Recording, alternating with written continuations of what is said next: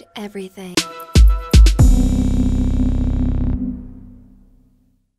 Alright guys, let's go ahead and finish up the Pomodoro clock. What we were doing last time was we were going to set up the reset functionality. So the first thing that we want to do is when our break is over, we want to go ahead and show the reset button. So let's go ahead and target that. And we're just going to say .show. Now let's go ahead and just run this and make sure that everything's working. Nothing broke in between my 5-minute commercial break here. So session time's going to count down. Time's up. It's going to say time's up. Break time's going to switch over. Alright, so first thing that we're going to want to do is we're going to want to get rid of this. We're going to want to hide this and hide this. So our break is over. Now, what we can do is we also want to play a sound when the break is over. So we'll just go ahead and play the same sound. You may want to get a different one. And then we may want to go ahead and hide the break number as well. So let me go ahead and bring this up. Start break. So we want to go ahead and hide time type as well. So we'll just go ahead and target time. Actually, I didn't target it. I think this reset needs to be outside of something. But in the meantime, let's go ahead and hide the break num. So we'll just go ahead and hide break num. Now that it's done counting, we can just go ahead and hide it. So we played a sound. We're going to hide this number here. Now let's go ahead and get on with the break num logic, with the reset logic. So when you click reset, that's a good place to start. So when you click reset, so use the select target selector, click, we run a function that does some stuff. Now what is that stuff that we want to do? That will be what we're getting to. What it's going to want to do is we're going to want to reset our count to 25, and in our case, yeah, we'll set it to 5. Go back and change this to 25. We'll do 25. Count to 25, and then we want to set the break time to equal to 25 as well. Now what we can do here is simply set the num. We're going to go ahead and target this. Now that I'm looking at this, I think we could probably leave out those first 2 lines of code. We're going to set our session num here, HTML, to our count value, and we're also going to go ahead and set the break num to the same value.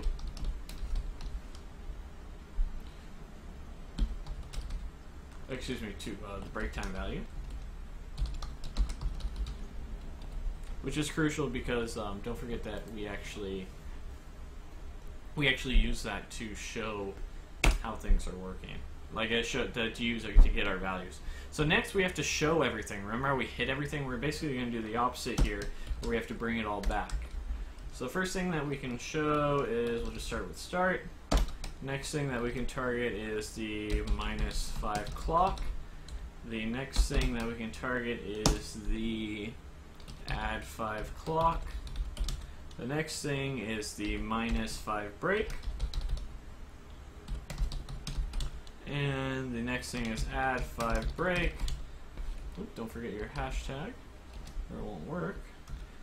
After that, we can we want to be able to show the break num, and we want to show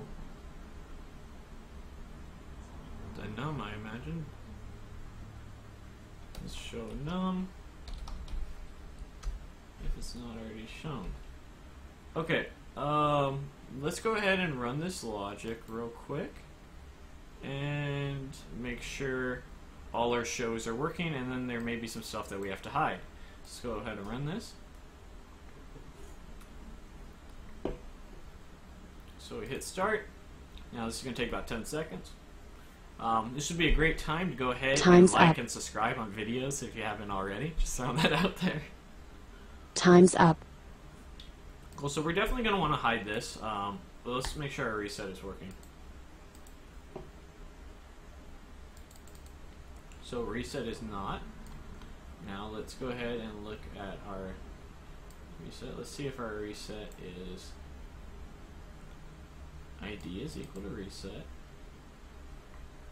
Hashtag reset click function.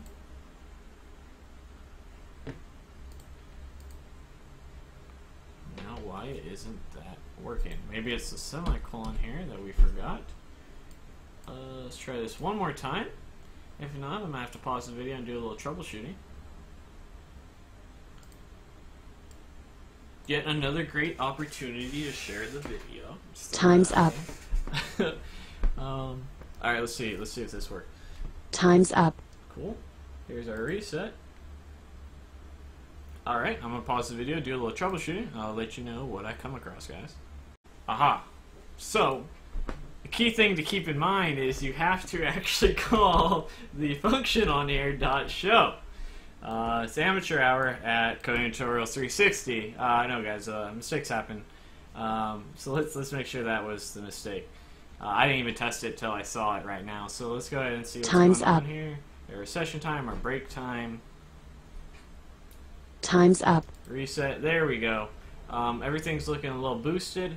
So we have to hide the reset here. We want to remove break time, and we want to bring back our titles. So first thing that we can do is go ahead and add the titles. So we'll add hashtag title 1. And then we'll add hashtag title 2. We're going to run that. We also want to hide time type. So let's go ahead and hide the time type as well. And we want to hide the reset button. So again, we can do that in one thing of code here. So we want to go ahead and just go hashtag hashtag reset and hashtag time type. And we want to go ahead and hide that, and it should return us back to a very beautiful page like we had before. So let's go ahead and run this, and then we'll test out the code here. So this is what we want it to look like after we reset it. Time's up.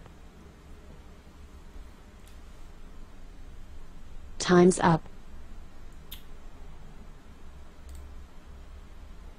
Okay, so this break time here is not being removed still. Let's go ahead and see what our time type, like so. And actually, let's go back up to here. We have this here. We want to hide the break num, so we also want to go ahead and hide the time type as well. Again, this almost feels like CSS. We're basically just doing a little bit of formatting. We want everything to look nice. We want everything to work, and we need the reset to appear like it was before. So we're going to do our session time. Time's up. We have our break time. Time's up. Cool. We're done. Reset. We're back to where we started, and our values are at 25. We should be able to loop through here one more time. Make sure our code doesn't break. Time's up. So you'll see right now that we don't have our values showing up here, so we're going to have to fix that next. So when we do the reset, so we're probably going to have to do a show that is adding those values back. Now what we can do is just go ahead and add this right here. So we hide these initially, and then our time type.html, we're going to need to just go ahead and add a show. So when it triggers that timer a second time, if it's not there, we just want it to go ahead and show it. So we can go hashtag time type, and then we'll just go .show. Then we'll go ahead and copy this and do the same thing in break time. Break num.show. Oh. Let's see, do we already do a .show somewhere?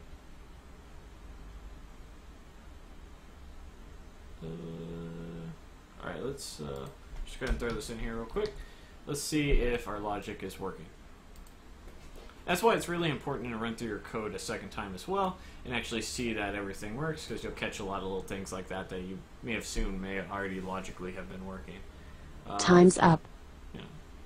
Break time. Time's up. Very nice. We'll go ahead and reset. Bring this down to 5 seconds. Start. So there's our session time. Cool. That's working. Now our break Time's time. up.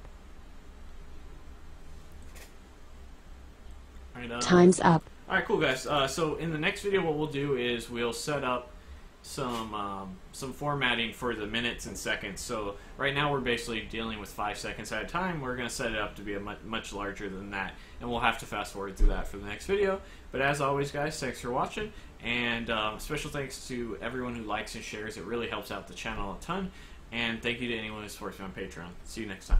Thanks for watching the video. Don't forget to check out my collaboration with Eric Surf 6 going over how to get started coding.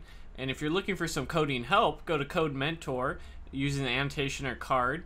And if you're looking for internships or part-time jobs or full-time jobs as a student or recent grad, check out wayup.com. See you guys next time.